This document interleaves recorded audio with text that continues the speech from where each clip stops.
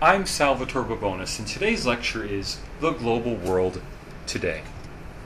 Obviously, the world cannot be adequately described in one short lecture, but some basic facts about the world may not be obvious to everyone. For example, most of the world's people, about 60%, live in Asia, which is home to the first, second, fourth, sixth, eighth, and 10th largest countries in the world by population. In fact, Asia is so big that when we discuss regions of the world, we usually divide Asia into several subregions. And each of those subregions, for example, East Asia centered on China and South Asia centered on India, Pakistan, and Bangladesh, each of those subregions may be larger in population than entire continents like North America or Africa. Another amazing fact is that the rich countries of the world today are those that were already rich 200, or some would say even 400 years ago. In fact, the correlation between income per capita today and income per capita in the 1820s is around 0.96, which means that more than 90% of the total variability among countries in the world today in their levels of income can be explained by differences that were already apparent in the 1820s.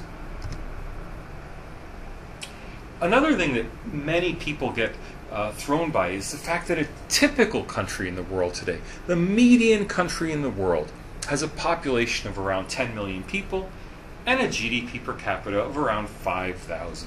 Now, to put that in perspective, Australia has 24 or 25 million people and a GDP per capita around $50,000. So Australia would be both a large and an extremely wealthy country compared to the average country in the world. There are around 200 countries in the world. I say around because nobody can say exactly what it means to be a country. There are 193 member states of the United Nations, that's clear enough, but there are also entities that are not members of the United Nations. The biggest one is Taiwan, but there are also many others that it's open to interpretation to what degree they are countries. For example, the World Bank's World Development Indicators lists 214 entities as countries you can get statistics on. Or the CIA World Factbook contains statistics on 257 separate entities. So it's not always clear exactly what a country is. Around 200 would always be more or less correct. Most countries are relatively small and relatively poor. About half the countries of the world have a population of less than 10 million people. That's less than the population of a city, a major city like New York or Beijing. They would be large even for countries, never mind as cities. The countries of the world are also relatively poor. A typical country, the median country, has a GDP per capita of $5,000 per person per year. That's not a poor country. That's a typical country. Half the countries in the world have GDP per capita less than $5,000 per year. If you wanted to think what is the absolutely typical country, what country fits the median on both, that would be Jordan in the Middle East. Jordan has about 10 million people and a GDP per capita around $5,000. Neither big nor small, neither rich nor poor. So when you try to get your head around what is a typical country like, think something the size of Jordan, not something the size of Australia or Canada.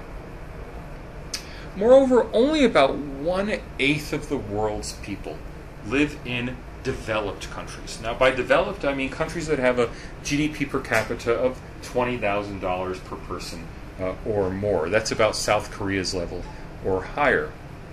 Nearly all of these countries are in Europe, North America, and the Pacific Rim of East Asia.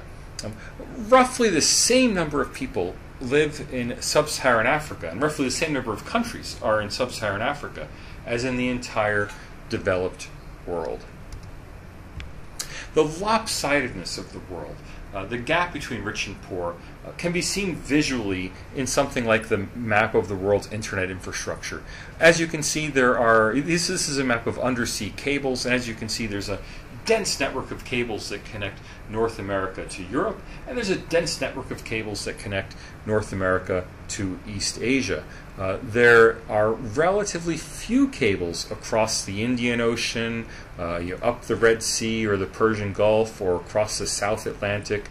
Those areas are poorly connected because they're just not that rich, and so there's not as much demand to connect them. In fact, if you want to get an internet signal from South America to Europe, almost certainly it will go via North America, not directly across the Atlantic to Europe. Similarly, for Australia to Europe, almost certainly it will go via North America, across the US and to Europe, not overland, not via Asia to Europe, because the density of connections is just so much stronger among the rich countries of North America and Europe. The dominance of rich countries can also be seen, for example, on Wikipedia. The number one language on Wikipedia is English, of course. There are more than 5 million articles. The second biggest language is German, Deutsch on this graphic. German has some 2 million articles. But it's even more lopsided than that, because the articles in English tend to be longer and better developed.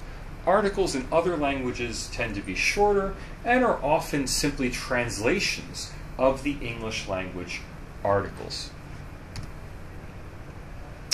So although rich English-speaking people form a small minority in the world, I mean, only 1/8 of the world is in developed countries, and only a fraction of that is in English-speaking countries. Nonetheless, rich English-speaking people create benchmarks for the entire world, and what we call world society.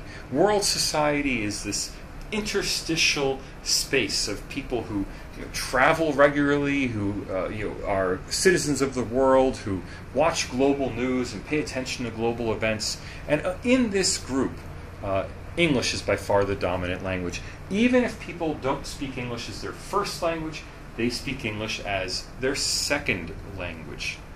The rich English-speaking world is overwhelmingly the part of the world that people want to get into, that migrants want to get into. It's also the part of the world where people want to go study to get their degrees. And if they can't get their degrees in English-speaking countries, then they do the next best thing, which is they get an English language education in their own countries.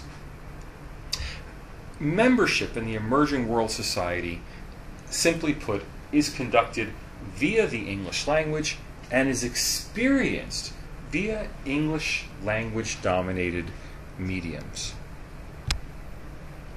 The result has been an emerging world society embracing universal norms that in origin were Western Anglo-American norms, but they have become universal global norms. These include human rights, rule of law, and democracy. We can roughly connect these to the three major systems of the social sciences. Cultural aspects of the world are, the cultural aspect of world society is human rights. The economic aspect is the enforcement of contracts or rule of law. And the political aspect of world society is democracy.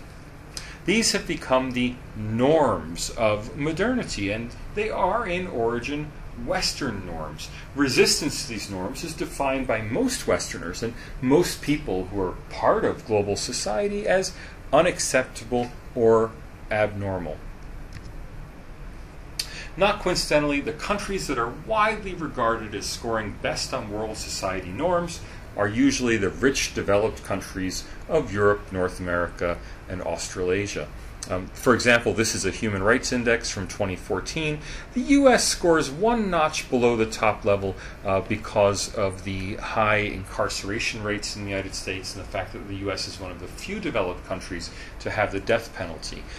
But as you can see, the countries that are highly rated are in North America, like Canada and Western Europe, Australia, New Zealand, and just below that top level, Japan and the United States and the rest of Europe.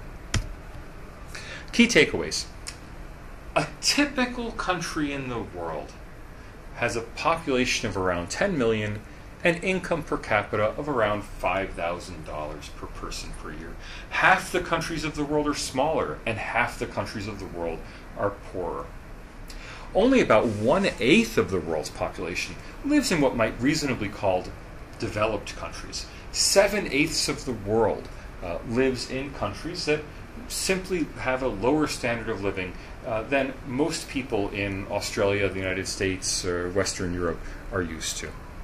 And finally, globally rich English speakers are only a small minority of the world's population, but they're disproportionately influential in setting global world society norms.